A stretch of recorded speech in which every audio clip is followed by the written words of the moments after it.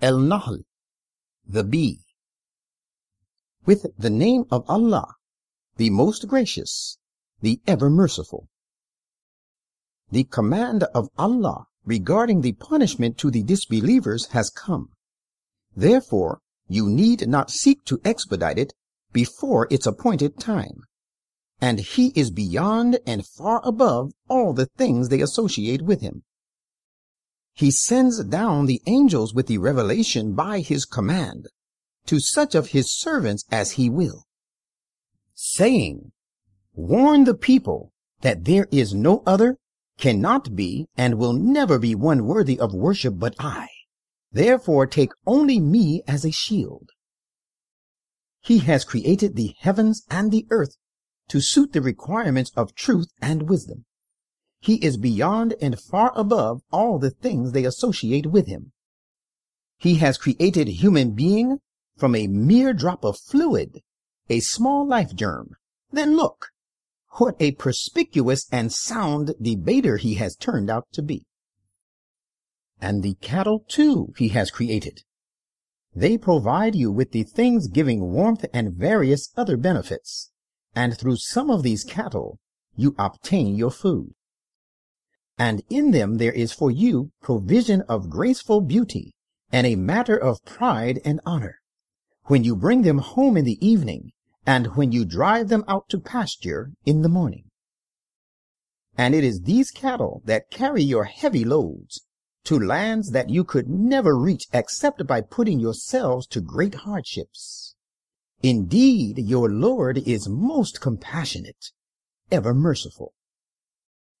And He has created horses, mules, and donkeys, that you may ride them and look graceful. And He will yet create for you things of which today you have no knowledge. And because He is our Creator, upon Allah lies the responsibility of leading to the right path. For there are some paths deviating from the right and moderate course, and so they lead astray. And if He had enforced His will, He would have guided you all. He it is who poured down water from the clouds for you. It provides you with drink. It produces the plants on which you pasture your herds of cattle. He thereby grows for you the crops of corn and olives and date palms and vines and all kinds of other fruit. Surely in that there is a sign for a people who reflect. And He has made subservient to you the night and the day, and the sun and the moon. And similarly the stars too are made subservient to you by His command. Surely in that there are many a sign for a people who make use of their understanding. And consider over that what He has created for you in the earth, which is of varying colors and qualities. Verily in that is, of course, a sign for a people who take heed. And He it is who has made subservient to you the sea, that you may eat of its fresh flesh of fish, and may bring forth out of it precious and beautiful things of ornaments for your wear. And you see the ships cleaving through it. They do so that you may journey with ease, and that you may seek of His bounty in other ways, and that you may render thanks to Him. And He has placed firm mountains in the earth, lest it shall quake, and that they may be a source of benefit and provision of food for you, and has made rivers flow on it, and many routes that you may take the right way to reach your goal. And He has established many other landmarks as well. It is by these, and by the stars too, that the people can follow the right direction. Can He then who creates out of nothing be like those who can create naught? Will you not then take heed? If you count Allah's blessings and bounties upon you, they are so many that you will never be able to number them. Most surely Allah is great protector, ever merciful. Allah knows all that you conceal and all that you profess to do openly. And the things whom they call upon, apart from Allah, can create nothing. Rather, they are themselves created. They are dead, not alive, and they do not perceive when they shall be raised to life again. Your God is one God, but as for those who do not believe in the hereafter, their hearts are strangers to the truth, and they are full of vanity. As a matter of fact, Allah knows what they conceal and all that they profess and do openly. Surely He does not love such vain persons at all. And when these disbelievers are asked, what is, in your opinion, that which your Lord has sent down? They say, they are mere stories of the ancients. They say it with the result that they will bear their own burdens in full on the day of resurrection, and also a portion of the burdens of those who are without knowledge, and whom they are leading astray, because of their ignorance. Look, how evil is the burden which they bear. Their predecessors did also hatch schemes against the prophets. Allah struck at the very root of their foundations, so that the roof fell down from above them, and the punishment came upon them from quarters they did not perceive. That is not all.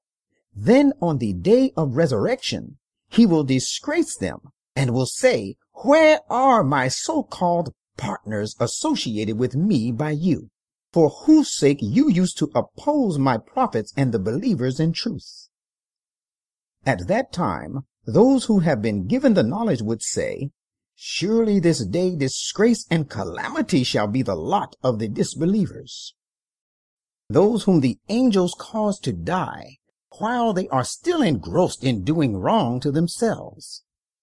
When they are on the point of death, they will offer submission, saying, we used to do no evil. The angels will say, it is not as you say.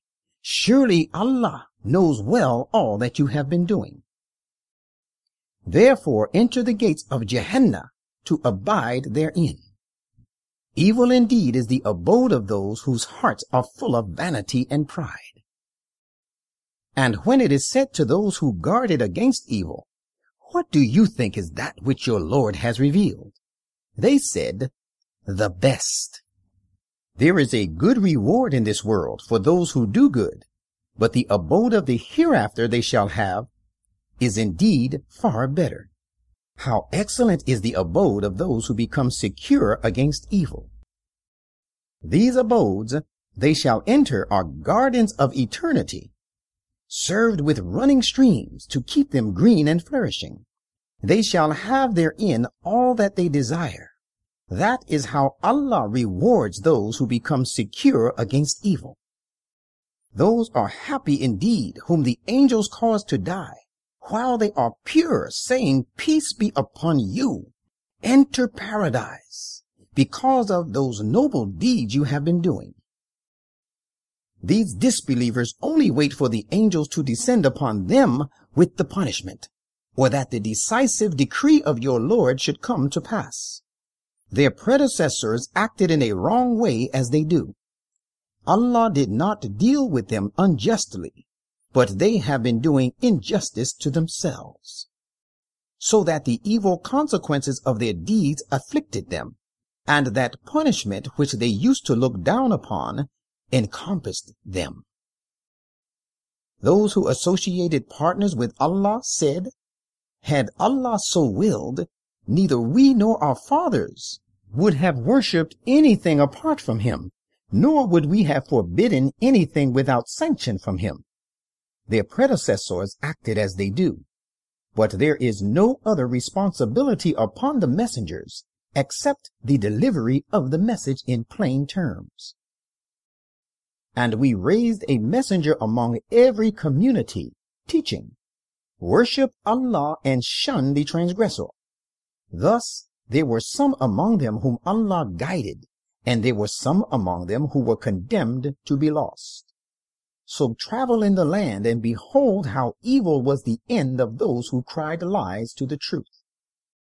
Prophet, if you are solicitous of their guidance, then know that Allah never guides those who lead others astray knowingly, and they shall have no helpers to protect them against the evil consequences of their deeds. And they have sworn by Allah their most earnest oaths that Allah will not raise the dead to life. Why not? It is a promise binding upon him. He has guaranteed it, but most people do not know this true fact. It is a fact that he will raise the dead to life, so that he may make plain to them the things over which they were at variance in the present life, and so that the disbelievers may know that they were truly liars. Our word to a thing, when we intend it to come into being, is only that we say to it, be, and it comes to be. We will certainly provide a goodly abode in this world for those who emigrated from their homes in the cause of Allah after they were dealt with unjustly, and truly the reward that they shall have in the hereafter is greater still. If the disbelievers but knew, it would have been much better for them.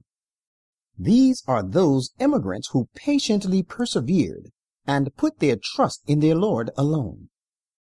And we sent not as messengers before you, but they were men to whom we revealed our teachings.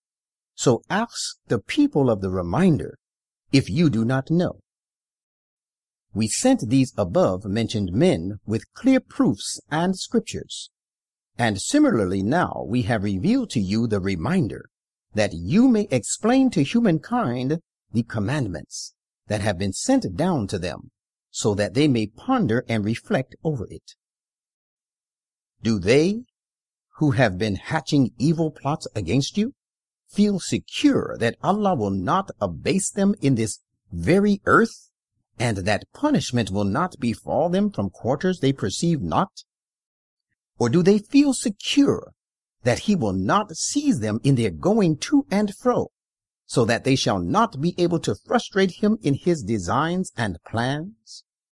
Or it may be that he will take them to task through a process of gradual diminution until disbelief is completely annihilated?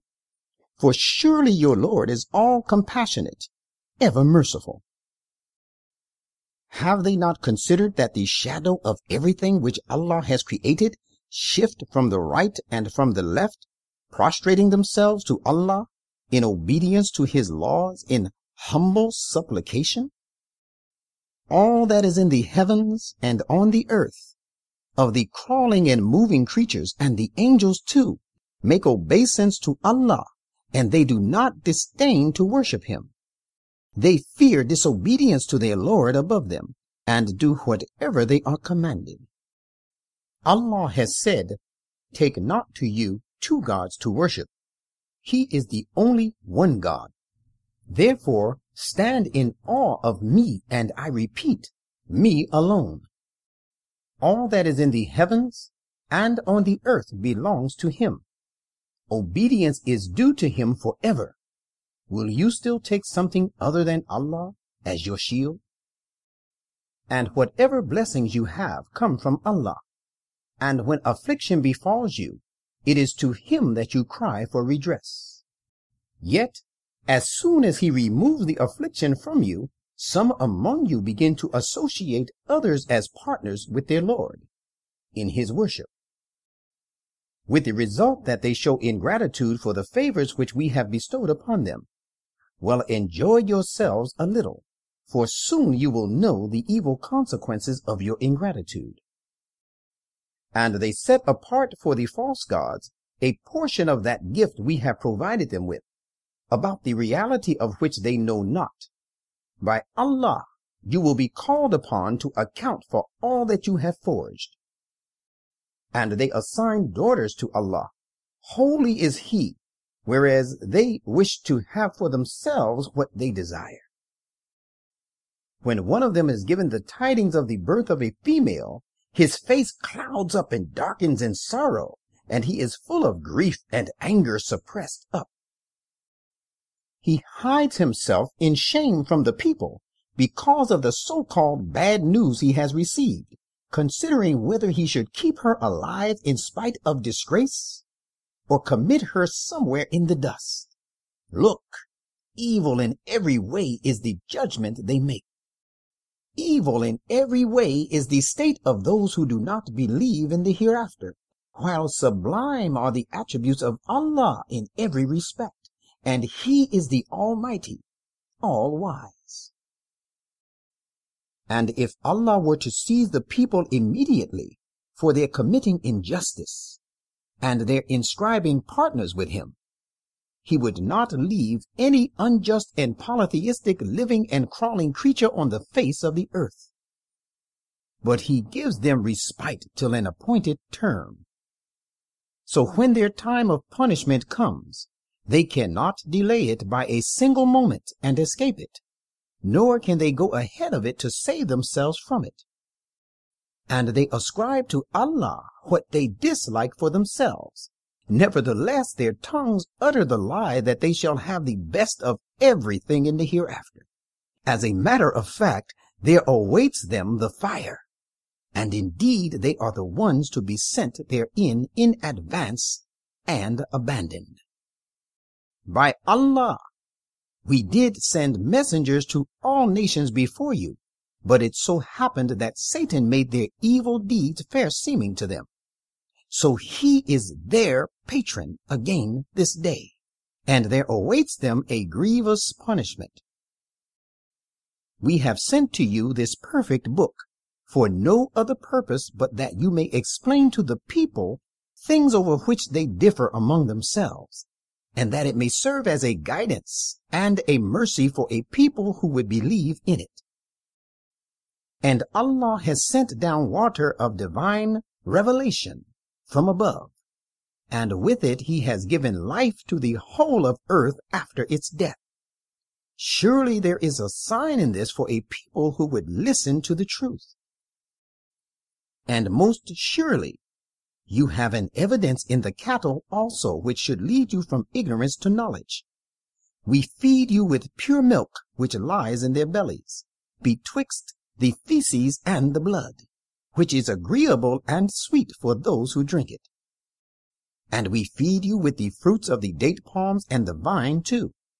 You obtain from it intoxicants and wholesome food. In that there is a remarkable sign for a people who make use of their understanding. And your Lord inspired the bees, saying, Make your hives in the hills and in the trees and in the trellises which the people erect. Then eat of every kind of fruit, and follow the ways and laws of your Lord, as that have been made easy for you. There comes forth from their insides a fine fluid of varying hues, which is a cure for the people. In fact, in this there is a sign for a people who reflect. Allah has created you, then He causes you to die, and there are some of you who are driven to the worst part of life, with the result that He knows nothing after having had knowledge. Verily, Allah is all-knowing, all-powerful.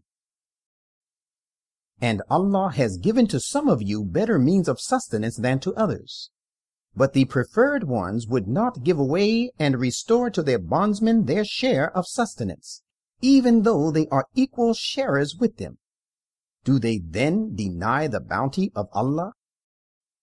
And Allah has made for you mates from your own species, and has given you sons, daughters, and grandchildren from your mates, and has provided you with good and pure things. Will the people still believe in vain and false things, and deny the blessing of Allah? And they worship apart from Allah such things as possess no authority to grant them any provision from the heavens and the earth, nor can they ever have such power in fact. So coin not similitudes to Allah. Allah knows its evil, and you do not know. Allah sets forth for your knowledge an excellent description of a slave who is owned by another, and who has no power over anything. On the other hand, there is another, a free man, whom we have provided with goodly provision from ourselves, and he spends out of it secretly and openly in our cause. Can they both be alike? No, not at all. All true and perfect praise belongs to Allah. But the thing is, most of these people do not know. And Allah sets forth an excellent description of other two men. One of them is dumb and has no power over anything, and he is a useless burden on his master. Wherever he sends him, he fetches no good. Can he be like the man who enjoins justice and who follows the exact right path? No, not at all. And to Allah belongs the knowledge of the hidden realities of the heavens and the earth. And the matter of the coming of the promised hour is just like the twinkling of an eye. Maybe it is nearer still. Behold, Allah is possessor of every power to do all he will. And Allah brought you forth from the wombs of your mothers, while you were void of all knowledge. He gave you ears, eyes, and hearts, so that you might render him thanks. Have they not seen the birds held under subjection while flying in the vault of the heaven? None withholds them from falling down but Allah. In this there are signs for a people who believe. Allah has made your houses a place of rest for you, and he has also made for you of the skins of the cattle houses of tents, which you find light to carry at the time of your journey, and useful at the time when you halt. And out of their wool, and their furs, and their hair, he has supplied you with household goods and other articles of temporary use and utility. And Allah has provided you shelter from the sun in the things that he has created. He has made places of retreat in the mountains, and he has made for you such garments as protect you from heat and cold, and coats of mail to guard you in intensity of your wars. Just as he has given you these things, thus does he complete his favors upon you, that you may submit wholly to him.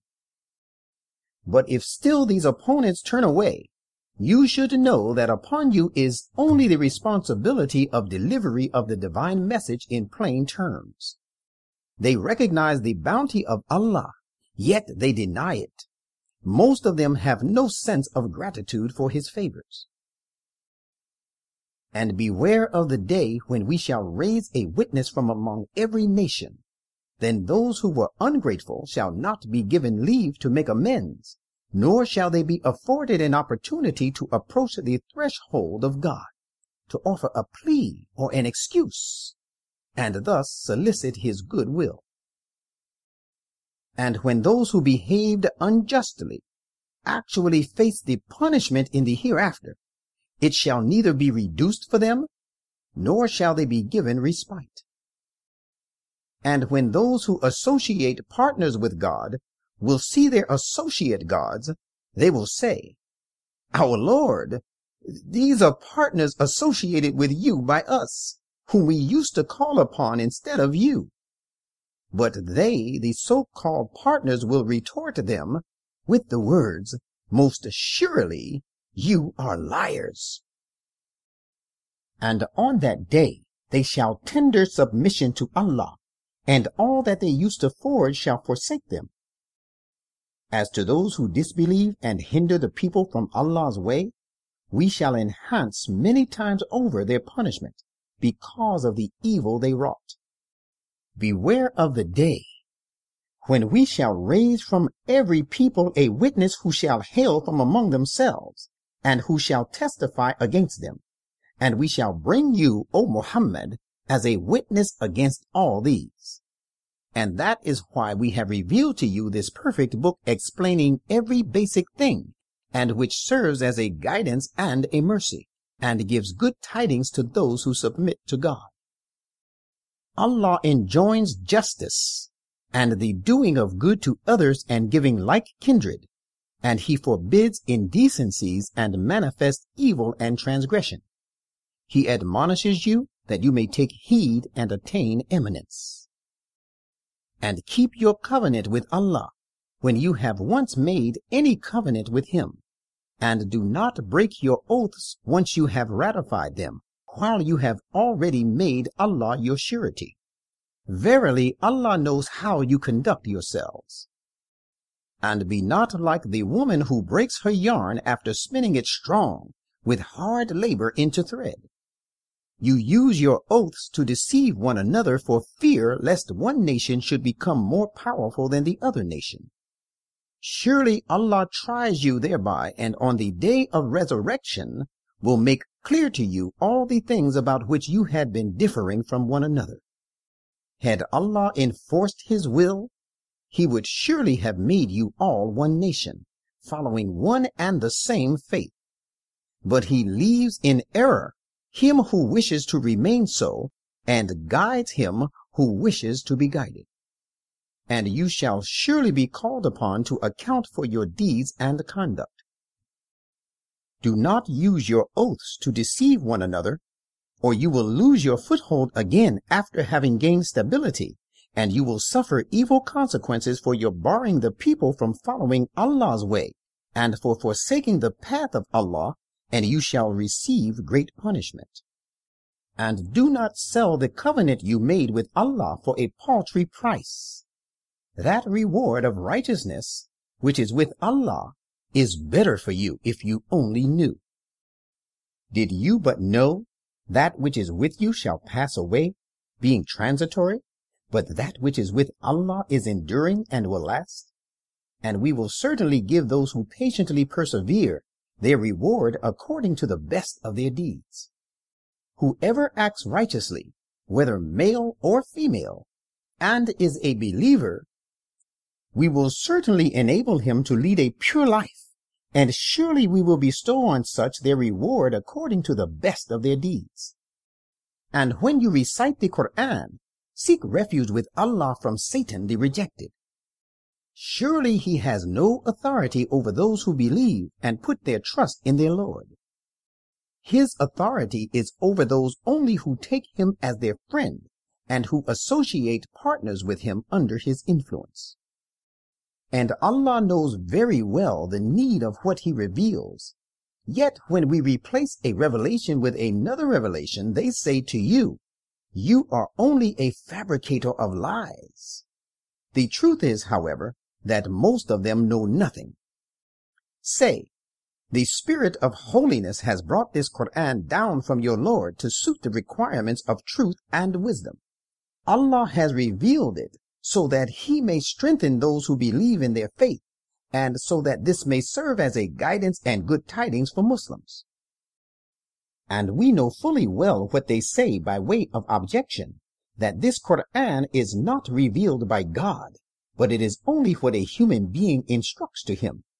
But strange it is that the tongue of him to whom they unjustly allude of making this insinuation is foreign and wanting in clearness, whereas the language of this Quran is chaste Arabic, plain and clear. Surely Allah will not guide those to success who do not believe in the messages of Allah intentionally.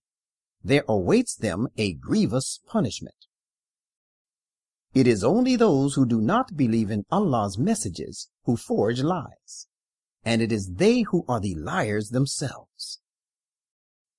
Those who disbelieve in Allah after they have believed in him, but not those who are compelled to recant while their hearts find peace and are firm in the faith, and those who accept disbelief from the core of their hearts shall incur the displeasure of Allah and shall receive a stern punishment.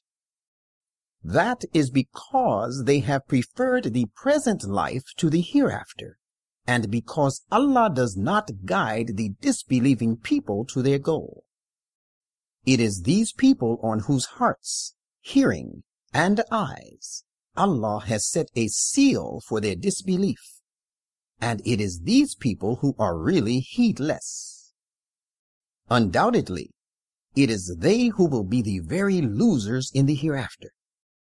Again, those who emigrated from their homes after they had been persecuted and strove hard in the cause of Allah and patiently persevered, will ultimately find that your Lord, yes, your own Lord, is indeed great protector, ever merciful to them. The perfect manifestation of such a recompense will be on the day when every soul shall come pleading for protection for itself, and every soul shall be repaid in full for its deeds, and they shall in no way be dealt with unjustly. And Allah sets forth an excellent description of a township. It enjoyed a state of security and peace. It received its provision in plenty from every quarter. But it so happened that it began to show ingratitude for the bounties of Allah. So Allah made the citizens of it taste a pall of hunger and fear, which covered it like a garment.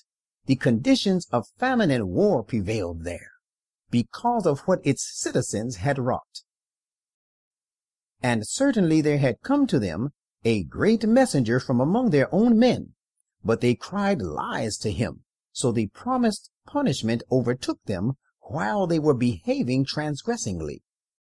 So believers, eat of the lawful, good, and pure things Allah has provided you, and give thanks for Allah's bounty, if it is in fact Him that you worship. He has made unlawful for you only carrion, that which dies of itself. Blood flowed out, the flesh of swine, and that which has been sacrificed in some other name than Allah's. But he who is constrained to do this, not desiring it, and having no intention either to disobey or to exceed the limits of necessity, will find that Allah surely is great protector, ever merciful. And do not say, because of the lies which your tongues utter, this is lawful and that is unlawful, lest you should forge a lie against Allah. Those who forge lies against Allah will never attain the goal. Though in forging lies, they may enjoy themselves for a brief spell in this life, yet a grievous punishment awaits them in the hereafter. We have already made unlawful to those also who Judaized all that we have related to you already, and we did not deal with them unjustly. Rather, they wronged themselves.